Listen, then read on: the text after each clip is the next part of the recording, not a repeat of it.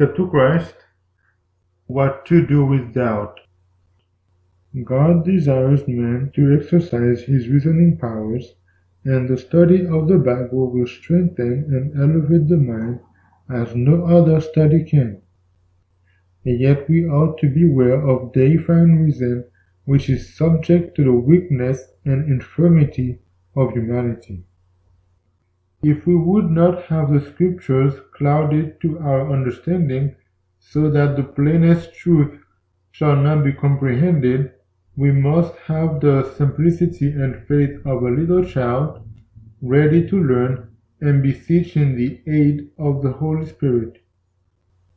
A sense of the power and wisdom of God and of our inability to comprehend His greatness should inspire us with humility, and we should open His Word as we would enter His presence with holy awe. When we come to the Bible, reason must acknowledge an authority superior to itself, and heart and intellect must bow to the great I Am.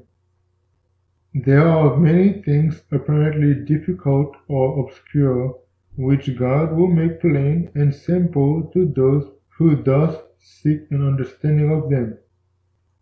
But without the guidance of the Holy Spirit, we shall be continually liable to wrest the Scriptures or to misinterpret them. There is much reading of the Bible that is without profit, and in many cases a positive injury. When the Word of God is opened without reverence and without prayer, when the thoughts and affections are not fixed upon God, or in harmony with His will, the mind is clouded with doubts, and in the very study of the Bible, skepticism strengthens.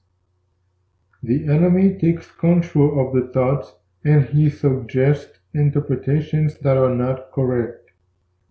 Whenever men are not in word and deed seeking to be in harmony with God, then, however learned they may be, they are liable to err in their understanding of Scripture, and it is not safe to trust to their explanations.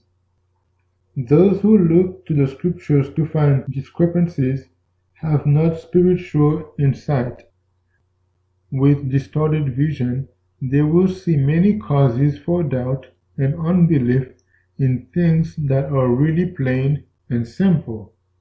Step to Christ, page 110.